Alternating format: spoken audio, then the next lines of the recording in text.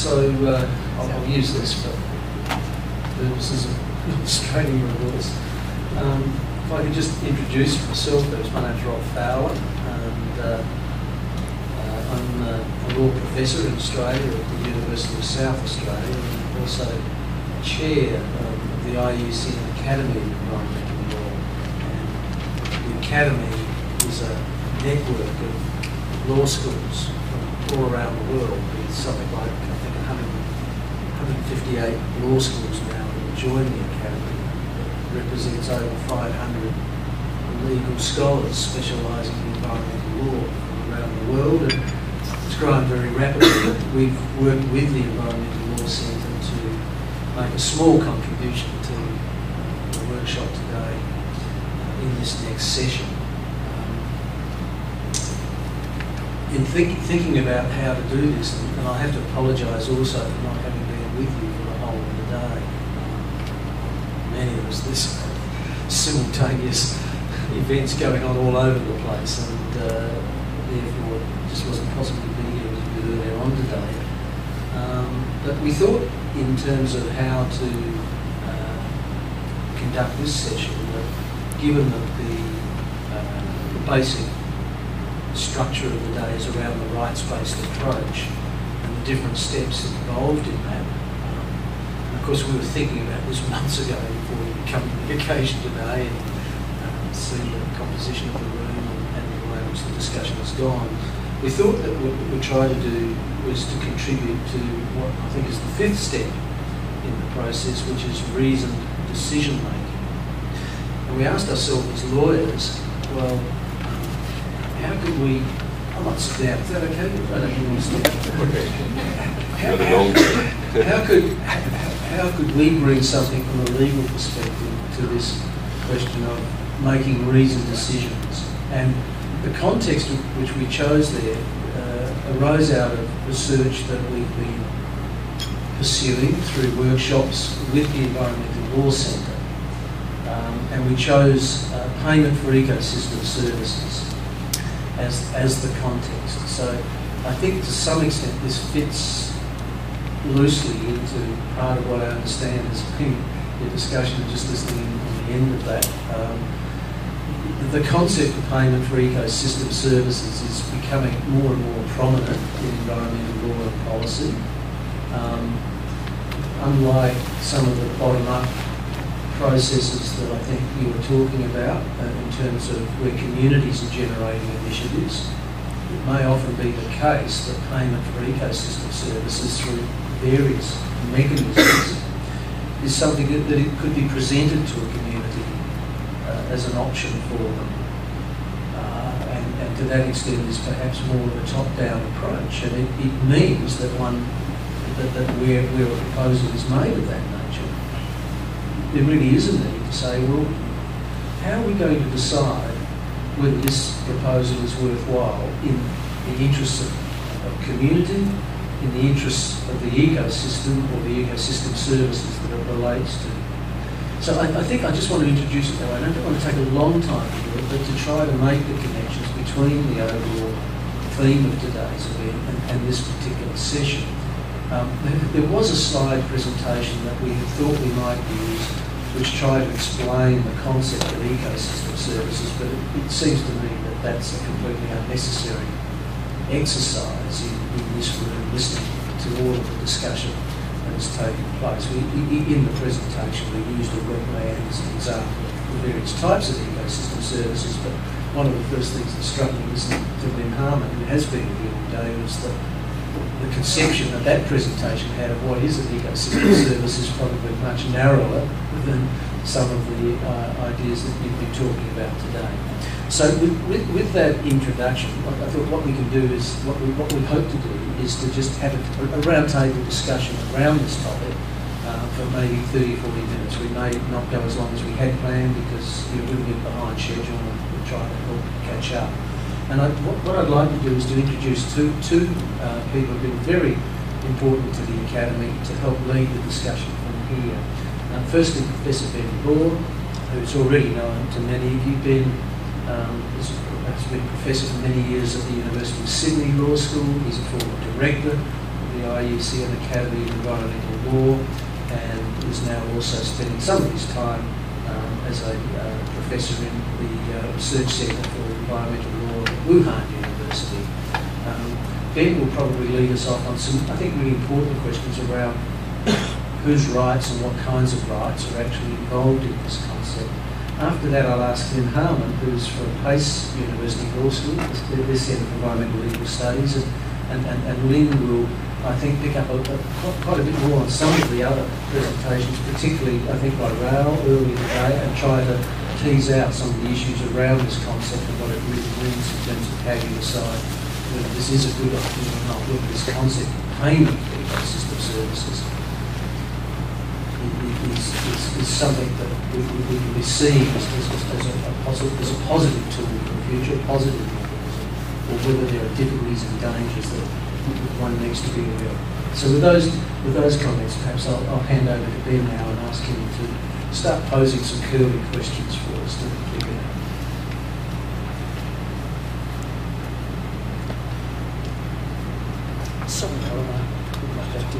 Thanks very much, Rob.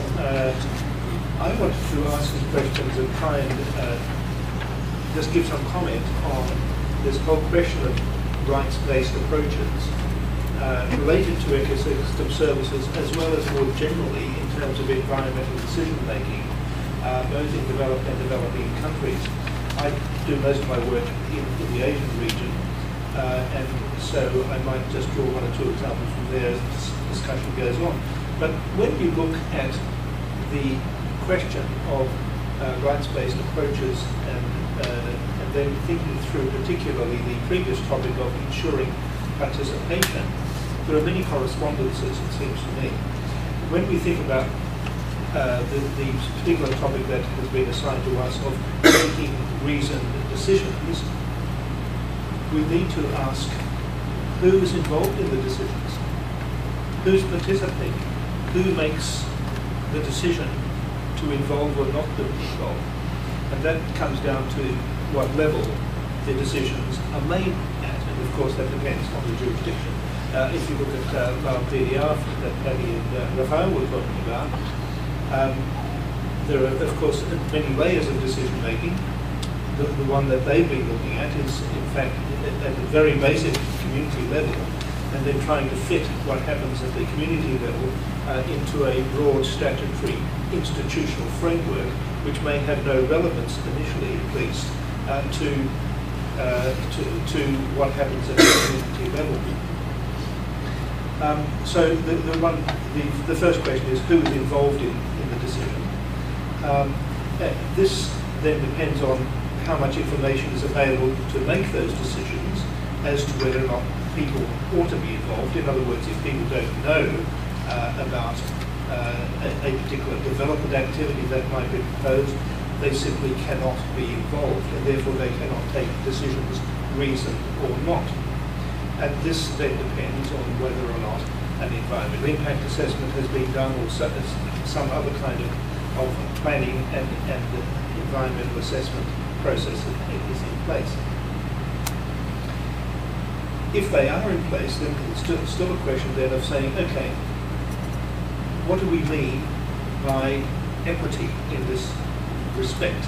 And when you look, for instance, at the Conservation with Justice book that Thomas Craver and others have worked on and is available, that particular book talks about, for example, the two strands of the CBD, the Convention on Biological Diversity, in terms of rights. On the one hand, inherent value of biodiversity, and on the other hand, the rights of people themselves. So in other words, ecological values on the one hand and human values on the other. So in other words, I would ask the question, are we just talking about human rights, or are we also talking about inherent value and the rights, the intrinsic rights of the environment? Can we talk about those? Well, some philosophers would maintain that that's indeed what we should be talking about. We just voted on a motion today for the rights of, incorporating the rights of nature into IUCN decision-making as a focal point. Yeah. So I'm sorry to interrupt. Thank you, Ben. And in fact, in 1982, if you look at the UN resolution from 1982, you see precisely that that was incorporated already that long ago, 30 years ago. So when we think about whose rights, we need to think in both narrowly in terms of human rights as well as in terms of ecological values and the rights of the environment to continue to exist. This reminds me a little bit of addressing an audience in New Zealand about 15 years ago, talking about environmental rights and putting the proposition that human rights were central to this question of decision making. And a Maori person got up, he was a lawyer, he said, well, when you're talking about rights and we're talking about the rights of people, we also must talk about the rights of nature. And the reason is because nature is part of us. The tree out there could be one of my ancestors. And although I may not directly be able to ask the tree, I assume that it has a continued right to exist in a clean, healthy environment, for example. So they are some basic questions. Then you have to ask, what is the legal context? And again, going back to the previous discussion about access to law, obviously local communities have access to their own customary law. And a great number of local and indigenous communities around the world think that that is the most important aspect. If you look at what happens in the indigenous communities in Australia, more traditional ones, would say, okay, we exist under two systems of law. One of them is our law, and the rest is the one that is imposed upon us. It's no different from the Lao PDR in this sense of the statutory law, which has been brought in basically from France and elsewhere into Lao, and then looking at what the local people have developed over hundreds, if not thousands of years. So what is the legal context is very important. The customary law context on the one hand, the statutory law context on the other, and how these two can be married if that is a good idea. So when we think then about reasoned decisions, we need to think seriously about the legal context. We need to think about whether or not it is based in fact, in scientific fact, we need to define that, whether it is based on local ecological knowledge as well as scientific expertise. So the kinds of fundamental questions that I would ask here are the ethical aspects of paying for ecosystem services, and particularly when they apply to poorer people.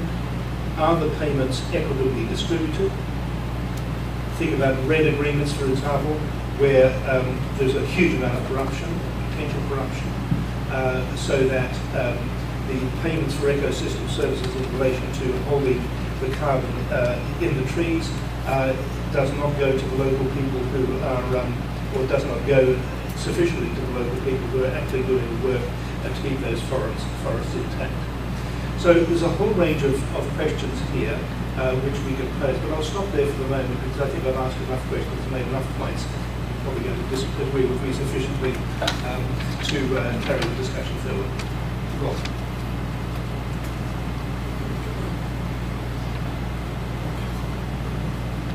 Do you want to answer a question? The equity question? I'm not sure how it ended up back with me, but You're chairing.